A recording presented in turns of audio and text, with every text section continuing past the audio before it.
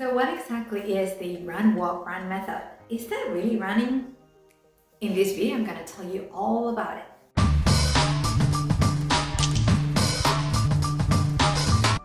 Hi guys, welcome to my channel. My name is Susie and this is I Run Things. And in this video, we are going to talk about the run, walk, run methodology to running.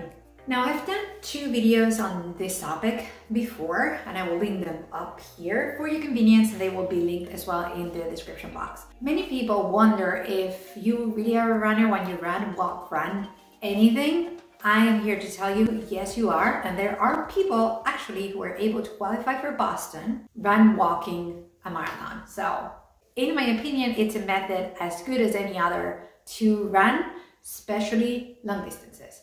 Now let's dig right into it and I'll tell you a little bit more about what it really is and how to approach the system.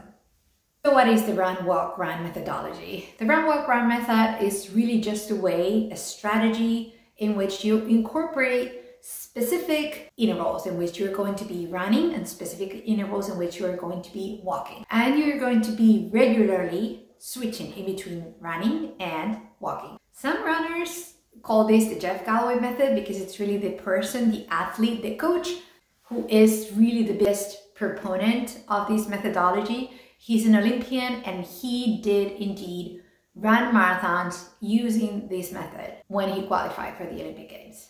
Now, do you have to use a specific ratio? Not really. You have to find the one that works for you and you are the most comfortable with. Some coaches that use this methodology will tell you to run a distance or walk a distance or run a determinate amount of time and walk a determinate amount of time. It really doesn't matter. You have to find the interval that works for you. Now, one of the biggest benefits of the run, walk, run method to me is that it reduces that intimidation factor that many new runners have towards just running, especially a long distance. This method allows you to cover more miles than really you would without walking breaks. So that's why many people utilize this on their first half marathon or on their first marathon. This method also improves your recovery. It helps you with your recovery so that you are going to have less down days after hard effort. You can run further, more distance, and reduce the stress you're putting on your joints and your muscles, and also reduce the fatigue on your body. So then you're gonna have less days down after that hard effort. This is a phenomenal methodology for those of us who are injury prone.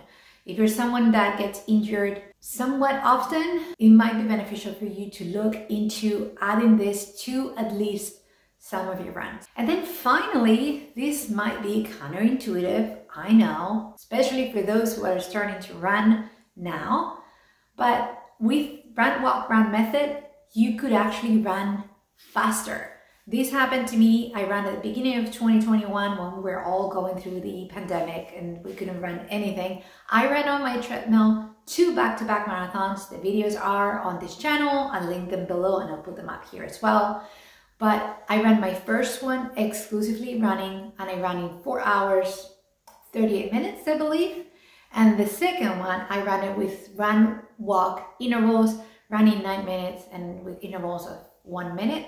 So it was 9 minutes running, 1 minute walking, and I ran that in 4 hours and 27 minutes. So there's something to be said for preserving your legs, preserving your muscles, and kind of not be as much fatigue accumulated on your legs as you go forward in the distance. Another factor that to me is important is that it reduces your stress mentally because you know you have something to look forward to. When you're running, especially a marathon or longer distances, the accumulation of miles is just mind-blowing. And if you have something to look forward to, some interval in which you know you're going to be walking, that spaces out everything. It's like, how do you eat an elephant in smaller chunks? So that's the whole concept, and I think it's really valuable for those of us, me included, who kind of struggle mentally during a marathon. At the same time, it keeps you focused. Just because you know, again, you're counting. If you decide to do 2 minutes running, 1 minute walking, you know you're counting. You have something to distract your mind that's strategic, that little something that you have to look forward to that just keeps you focused on something that's not the miles, the bigger picture.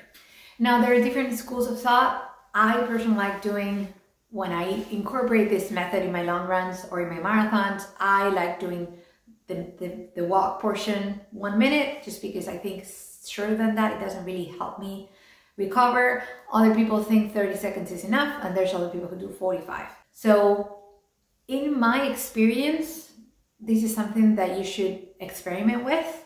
You know your body, you know what works for you. Just, try different ratios so that you can find and determine which one works better for you and your body and your goals. I wanted to also ask you, what do you think about the run, walk, run methodology? Have you done it? Have you run a marathon or a half marathon using run, walk, run? And what do you think of it? Please don't forget to give this video a huge thumbs up, share with your friends, and subscribe for more videos like this one. And as always, run fearlessly, guys.